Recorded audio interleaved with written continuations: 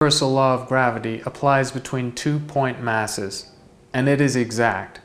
However, in any real situation, such as a solar system with more than 2 objects, or in calculating the gravity between extended objects, the simple law of gravity will not suffice.